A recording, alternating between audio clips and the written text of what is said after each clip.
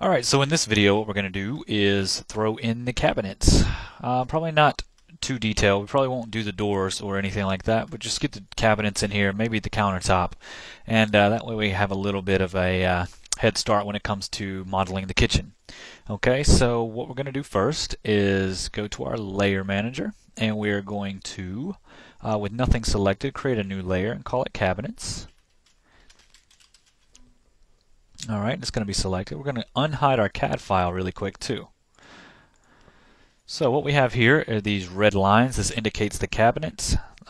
This middle line represents the upper cabinet. So this is about a foot from the wall. This is about 2 feet total.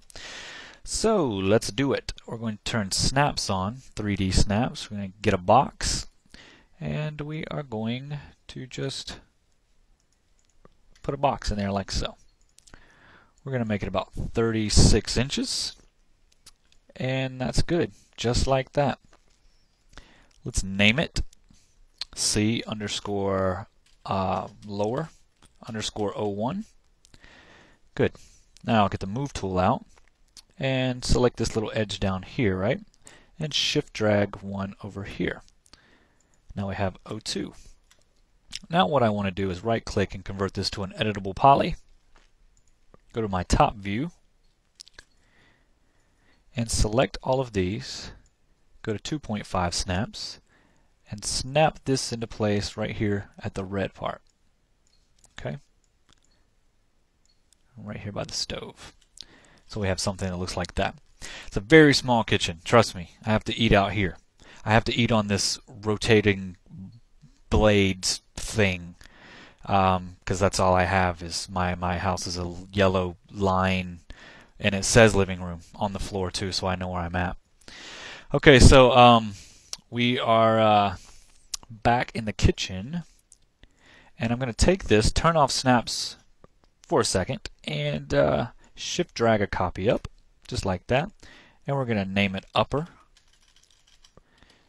01. And we're going to make this about 30 inches. And if you want to know how I got this, it's because I measured it all beforehand. Got a tape measure out. If you don't believe me, you hear that? That's a tape measure. I keep it on my desk. Yeah, I know. Weird. Alright, so I'm going to go tape measure here. There's about an 18-inch gap between the lower cabinet and the upper cabinet. So I'm just going to pull out something here. See 16. Let's go up to about 18, like that. I'll select the upper cabinet and just bring it up a little more, and then delete that. Okay, good. So now I'm going to make this an editable poly. Go back to my top view, select these vertices, hit snaps back on, which should be on 2.5 still, and take these vertices and snap them to this red line right there. And now we have that. Just what we need. Good. Now back into our top view, I'm going to take this edge right here, snaps are still on, shift drag a copy to this side. Just like that. And click OK. And now we have that. Now of course we're going to have to cut this up because the stove is right here, and we have to cut it up around here like this. And then the refrigerator's got to fit in here, so we'll have to cut it there as well. But we'll do that later. I just wanted to get these in here so we can have it. Okay, next up will be the countertop. It's going to be very, very, very easy. Very easy to do. Alright, so what I want to do is let's hide our walls really quick. Alright. And let's hide our trim as well, because we don't need it. And we really don't need much of anything. We don't even need the doors or the windows for that matter.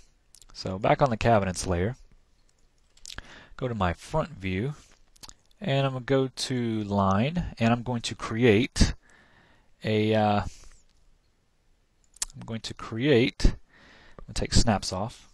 Well, actually I'll snap to that, and then I will snap to this, then I'll turn snaps off, and I'm going to get a little bit of a thing like this. Hold down shift, shift, shift, like that, and just create something like this. Get out my tape measure and make sure that this is probably about an inch, something like that. hit 1. Actually, I can just take these right here and just lift them up a little bit, like so. Take this, bring it in a little more. This, I want it a little bit straighter. Okay. And this a little bit straighter as well. I don't really know the height on this. I think it's like a 4-inch backsplash. So I'm going to get a tape measure and just measure this. And we'll just go up a little more, almost 4 inches. Select this, get these vertices and bring them up, just like that. Alright, we're going to select this vertice and we are going to fill it. Not too much, just enough. And then select this and give it just a small at the top so it's not so sharp. And then we're going to take this and let's see what a fillet together will look like. Yeah, that's fine. Let's fuse and can weld this. And then just raise it up a little more so it goes a little bit nicer. Just like that. Nobody will see this. As a matter of fact, I can push it in just a little more. And there we go. And it really is this sharp. If you don't want it to be that sharp, you can fill it just a little bit. But it really is sharp in real life. Mine is, anyway. So okay, we have that. Let's call this C underscore countertop. And we'll put an 01 under it. Alright, good. I can take these tape measures and delete them. And select this. And let's find it. It's right around here. Let's zoom in on it. Put it in place, about right there. And then we're going to put an extrude modifier on it, like so. And the amount, we're going to go this way, negative.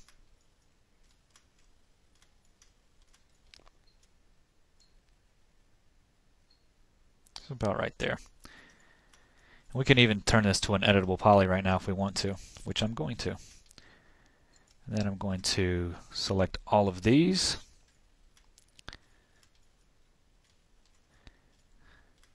And with 3 snaps on, I'm going to just snap it right there, because that's the edge of the wall.